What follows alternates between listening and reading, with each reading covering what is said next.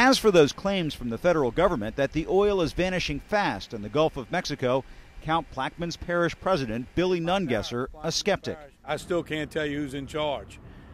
At a closed-door meeting, Nungesser and a group of local leaders locked horns with the National Incident Commander for the oil spill, Thad Allen.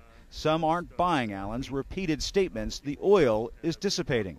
It's more dispersed and harder to find.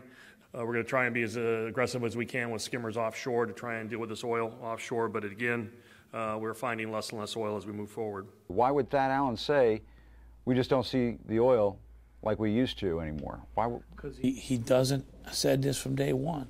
And I'm sorry, Thad Allen. He doesn't have a clue. Nungesser showed us these pictures that he says were taken by his staff just yesterday. Photos capturing bands of oil in his parish. When he tried to share the photos with Allen, he says things got heated. Y'all said there's no oil. I got a bunch of pictures here if you'd like to look at them. Oh, well, we know there's some problems. No, there's some real problems when you fly and say there's no oil and everybody stands down and we're out there busting our butts trying to save our marshland. To Louisiana boater Brian Scorsone, the talk of the incredibly shrinking oil spill sounds like a fishtail. Are things getting better out here? The feds are wrong. That's all I got to say. But he had more to say when we pulled up to these oil-covered marshes. This is the nursery, right here. For all the life out here. That's it.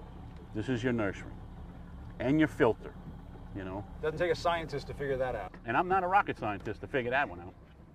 At this marina, we found more signs of trouble. These oil-covered marsh hens rescued by wildlife officials.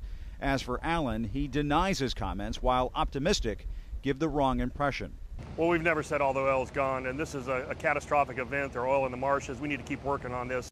But Billy Nungesser fears Allen and BP are simply setting the stage to pull out their resources. It seems like they want this thing put to rest, and it looks like they are the spokesperson for BP.